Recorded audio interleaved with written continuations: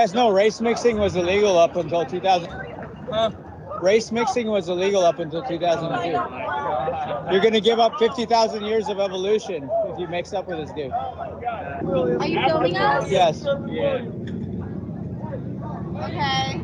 But you just look but awkwardly. you realize that race makes it's going to give up 50,000 years of your evolution, right?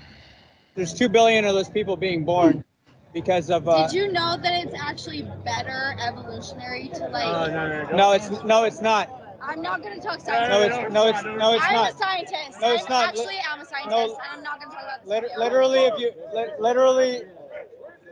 literally, you're just throwing down your genetic line. For sure. Pretty much, you're just LARPing. You're LARPing as a European in America. If you had any actual like heart and integrity, Are you you'd go back to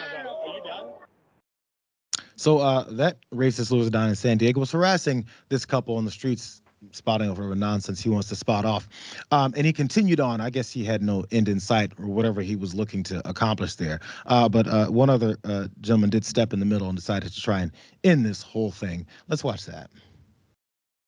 What are you, a Jew? Are you done? Are you Jewish? No. Are you done though? No, but I'm saying the truth. No, hold on. Actually, Hold on. though, like I am a scientist, and you are wrong. Stop. So you. Hey, it's done now. It's done. So you think? You stop that. Stop. No, Stop. You think hybrid vigor is a thing? Bro, film me. Okay. Film me. Just stop. Stop that. What are you? Some SJW warrior? Dude, I don't give a. Hey, it's done. white people are only done. 7% of the world's population. That's me. And I'm part of that. And I'm part of that. And it's done now. And if we whatever you're doing, it's done. If we intermix, we're becoming. Who gives a fuck, dude? I give a. Why? We're the only creators of society. No, we're not. Net migration only flows into white country. It doesn't flow into. Just stop. Exactly. Name me one black country that you would want to move to. Name me one. Yes, name me one black country that you would move to. Just go. I don't know why those conversations even took that long, Jackson. I have no idea. You know what I heard what I heard is, I haven't had sex in ever. It's been 5 years since I've been touched by a woman. You're with a black man. He has a BBC, and I don't think that's right. That's really what I heard. You know what I'm saying? Like, and it's just these people. Because again, I'm not a promoter of violence, but like, I would not let people do this to me. I wouldn't. If someone came up to me and was harassing me with the phone saying ridiculous things, I would hit them. And I mean, that's for me to suffer the consequences for. But a lot of people would do that to you because you're just being an a-hole. You're being ridiculous. Like, what are you talking about?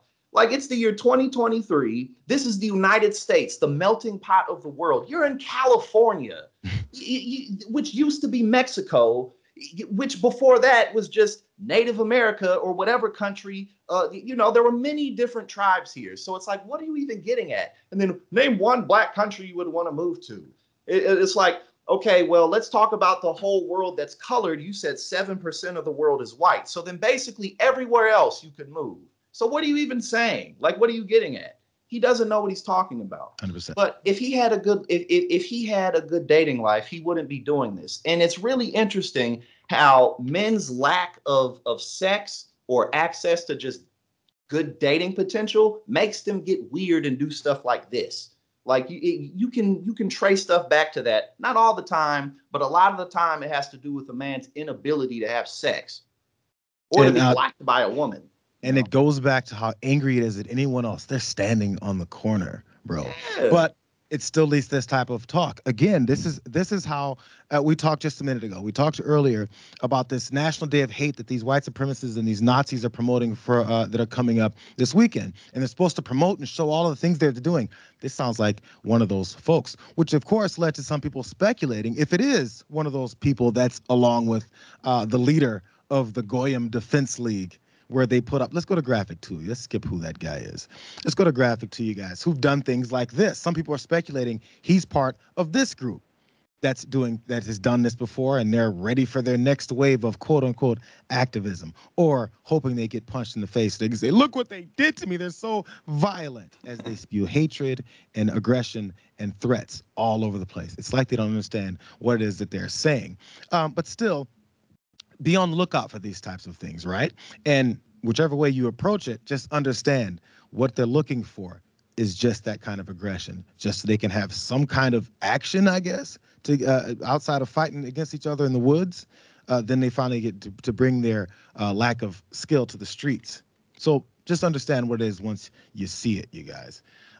It's again, we talk about domestic terrorism, which is fueled by white supremacy in this country, and the rise that it's been on, and also how much it's being ignored by so many political leaders, people that do have a chance to do something about it because they believe society agrees with them. This is an indictment on our society. How much are we going to continue to take it?